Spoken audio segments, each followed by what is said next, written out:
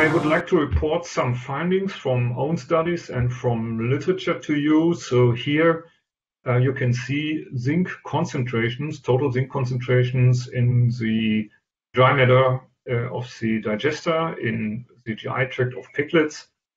And in this trial, we did something very simple. So we used 3 different levels of zinc coming from zinc oxide. So 120 ppm was added, 200 ppm or 3000.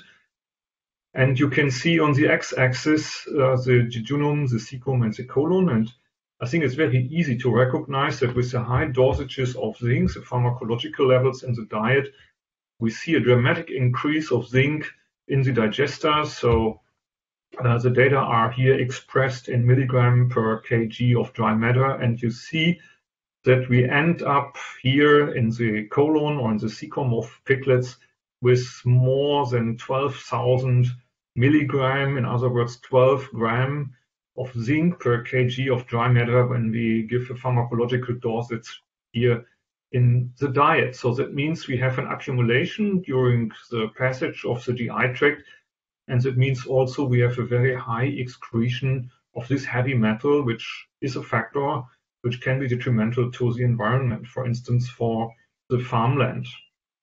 And this increase of zinc in fecal matter is something which happens really super fast. So we have done a trial a couple of years ago where we again looked for the zinc concentrations in feces of piglets. And to make it short, we had dosages between 150 and 300 milligram per kg in the diet.